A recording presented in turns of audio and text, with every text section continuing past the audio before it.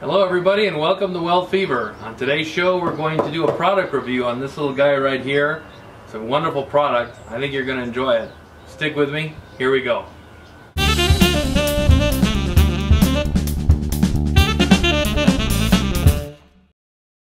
What we have today, ladies and gentlemen, is a magnetic drill from BDS Maschinen. It is designed and built and manufactured in Germany. The model is the MAB 485SB, SB for swivel base. It features a 10.5 amp heavy-duty motor, 17 1/4 inches high, just under 29 pounds in weight.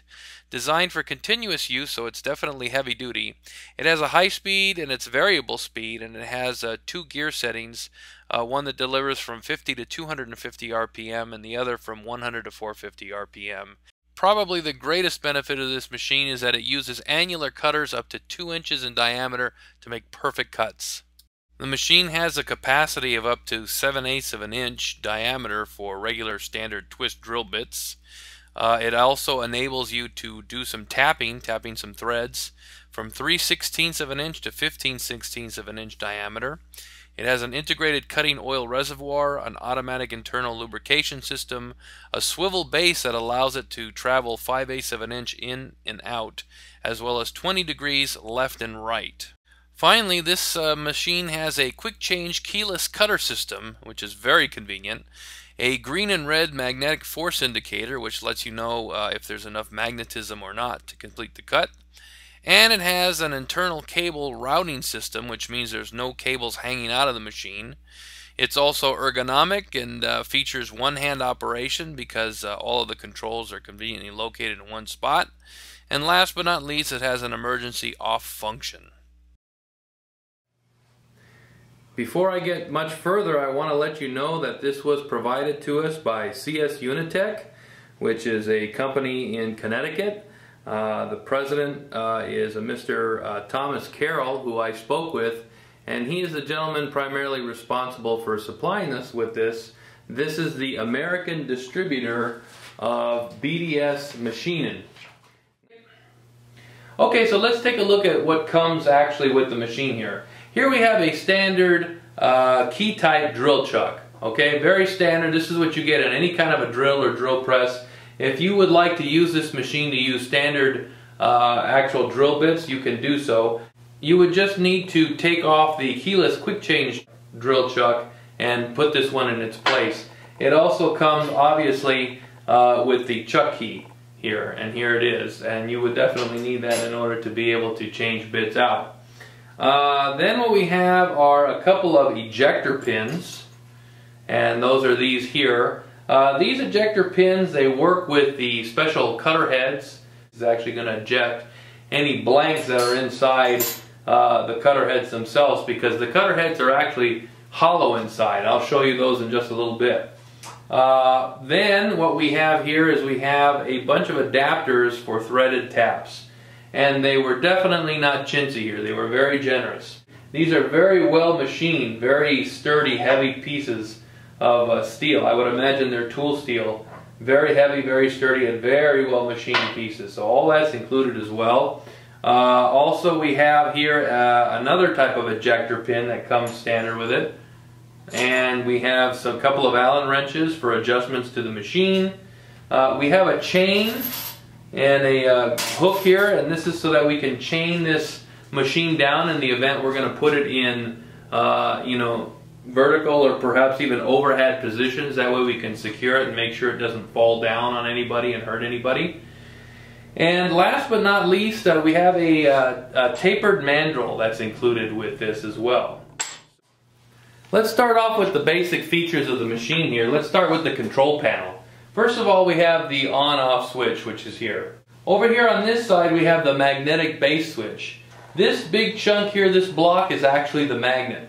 So when you activate this switch, that turns this magnet on, which affixes it to any ferrous material that it's connected to. Obviously, it has to be ferrous in order for it to be magnetized properly. Finally, we're going to come over here to the direction of rotation switch, which is this here. The nice thing about this particular mag drill is that you can have it rotate in both directions. That is a feature that I'm not sure if other mag drills have that feature, but this particular one does, especially since it enables you to be able to do some tapping. So a great feature, let me tell you. Over here we're going to take a look at this. This is the keyless quick change drill chuck. It's pretty big and beefy. They say it's just a quick twist and it's in and out, so we're going to test that in a little bit and see how that works out. Okay, I've gone ahead and switched on the magnet, and you can tell here the green light is on. I plugged it in and switched it on. The green light is on, and that green light indicates that there is enough magnetic force in play. If the light were red, that would mean that it's not getting enough magnetic attraction, and you would have to kind of relocate it. So I think that's a great safety feature. So I'd like to take a quick minute to show you what this looks like. If you see here, I go ahead and adjust this lever downwards to the very bottom position, which is almost close to bottoming out here. And if I raise this guy up, and by the way, it's a very sturdy lever. It's really nice. There's no shake or play or wobble in it. This is solid as a rock, this thing. And since it's on the magnetic base, you can see how I'm pushing and pulling it, and it's not going anywhere. This thing is solid as a rock on here, which is great. So this is the distance here. Looks to be about 6 inches, I'd say. It's a great amount of capacity. So anyway, let's go ahead and put it through its paces, I guess. That's the only next thing to do. Let me start off by demonstrating how incredibly easy it is to put a new cutter in here and change one out, thanks to the keyless quick change chuck here. So let me zoom in. Now I know a lot of times I've gotten a lot of keyless type things, and yeah, sometimes they work okay and sometimes they're a little bit of a pain. I'm kind of shocked at how easy this is. Pull up, stick the cutter in, let it down. Guys, that's it. It's as simple as that, and it's in. Take it out, pull up, pull down on it, and it's out. I mean, it is as simple can get. Finally, somebody made one of these that is easy. No twisting and turning, no pulling up and twisting, no crazy stuff like that. It's just very straightforward, and it works very well. Really nice. Great start right off the bat. Okay, so something we haven't discussed yet is up here on the other side of the machine. This is a gear selector switch, and you see there's a 1 and a 2. 1 is a low gear setting, and 2 is a high gear setting. And in looking at the directions for this guy, it looks like the low speed is 250 RPMs on stage 1, and then the load speed on stage 2 is 450 RPMs. And in addition to that, let me turn this machine around real quick and show you that over here there's actually a speed adjustment, fine-tuning as well. Anyway, let me turn the machine back around and draw your attention to the fact that this is the reservoir for the lubricating fluid, and you can see here's the little valve that opens and closes, and that lubricating fluid goes this way and right into this keyless chuck, which then comes right down the middle and out of the annular cutter. What a perfect system. I mean, this is really great. The people over at CS Unitec sent me this really nice cutting oil here. Let me tell you, it's clear, it's crystal clear cutting oil, very clean. It wipes up very easy. It's like the nicest, cleanest stuff I've ever used. Usually the cutting oil is really some nasty, bad stuff. It's dark, typical petroleum product like any other oil. It gets everywhere, it's hard to clean. Well, I made the goofy mistake, like I always do on these type of things, of overfilling this, and so of course it spouted out everywhere. And cleanup was a breeze. It wasn't difficult at all. So that is actually a plus for this particular cutting fluid, because there's nothing worse than getting this stuff all over everything and then having to spend so much time just trying to clean it off. This stuff just wipes off really easily. Very clean, crystal clean. You can see in the line, this line is clear. You can see right through it. That's what this stuff is. It's clean, clear cutting oil. So we'll see how it works. Okay, without any further, I'm going to go for it. This guy is, the magnet is on, as you can see here from the green light indicator. and we're ready to go. I've got it on low gear and I'm putting it on the lowest speed just to try it out. We're going to drill through some 1/2-inch plates, so let's see how she goes. Here we go. Okay, so as I begin this cut, you'll notice that I start off kind of easy. I ease into it gently without putting too much pressure on there. I have had some experience with cutters similar to this in the past, and I know that if you bear down on them too hard at first, it tends to cause the whole system to shimmy. So I kind of took it easy and then started to apply a little bit firmer pressure. Not bearing down on it too crazily, but firmer pressure in order to ensure the cut goes through smoothly. Generally speaking, you want to add pressure on a cutter like this, because if you allow it to be too light, you'll just build heat and probably dull the cutter due to the fact that the heat will cause it to lose its temper. So anyhow, thus far it's operating remarkably well. It's cutting through and through. This is a 13/16 diameter cutter, and if you were to try to drill a standard 13/16 hole, I can assure you it wouldn't go anywhere as fast as this. This is in real time, and this is happening like right away. So thus far, very impressed.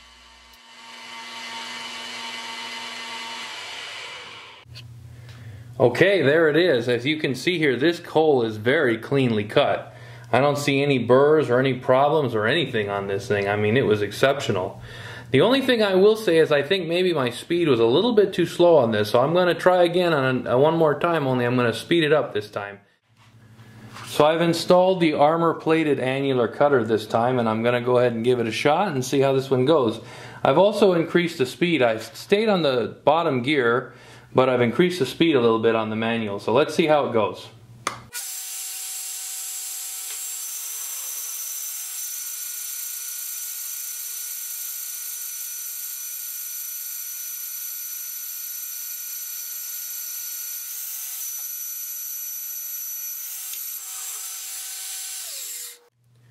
After having removed all the shavings, I think you'll see how wonderful this hole is. I mean, this is a phenomenal hole. It's perfect.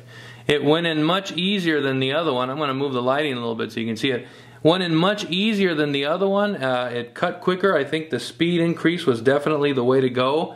So I'm going to try it yet again, only this time I'm going to increase the speed even more so. I think that we can go to the upper limits here without any problems. And so far this guy is just cutting so beautifully. If I were to use a regular drill bit for this, this would take me forever to get a hole this size. I'm sure those of you who have had to do it know what I'm talking about, but this is incredibly easy. Okay, let's keep going. Okay, here we go. Now we're going to go to the upper limits of gear 1, putting the adjustable speed all the way to the top. Let's see how this one comes out. Here we go.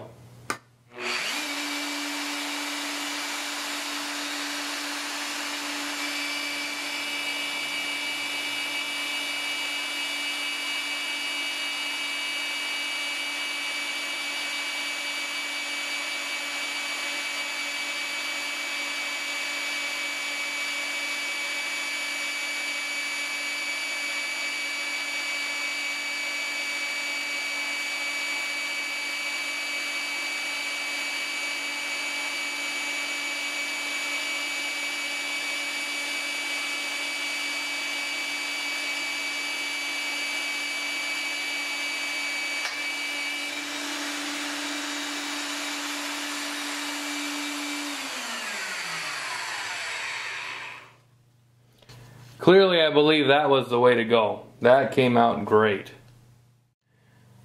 So now I've decided to do something fun, and I put this chamfering bit on it.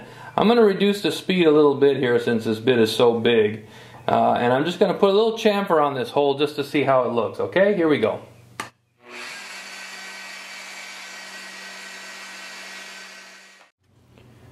Okay, maybe a little hard to see this, but you can see there's a nice chamfer. Maybe if I guard the light here. Yeah, that's better. Try to get the reflection. There's a nice chamfer that I put on this one now, and that was just great. That works out wonderfully. It looks fantastic too. So that's a great feature. Love it. Guys, I'm going to leave it there for now. There are still a number of features that I have not gotten to as of yet, but I'm going to leave that for a part 2 to this video, because I think that we need to definitely give more time to this for sure. So far so good. It's doing really well. If you guys have any questions about this, make sure to visit the folks over at CS Unitec, www.csunitec.com, and they'll be happy to answer any questions and help you out with this wonderful machine, help you order one if you want. And lo and behold, they are going to give you a discount. Just use the code that's up on your screen right now, and they will provide you with a 5% discount if you're interested in purchasing this machine, just for being a fan and seeing this here on Weld Fever. So a big thank you to them if you are interested. If you enjoyed this video or any other of my videos, please make sure to take the time to hit the thumbs up button. You may not think so, but that actually helps the channel out quite a bit. And if you're not a subscriber, please subscribe. That way you'll be notified every time a brand new video comes up. We're trying to put out as many as possible here. I know it's been a little bit short lately, but it's tough to do this and make a living too. So please bear with me, but I'm trying to get more out there to you. Thank you so much, and we'll see you next time. Bye-bye.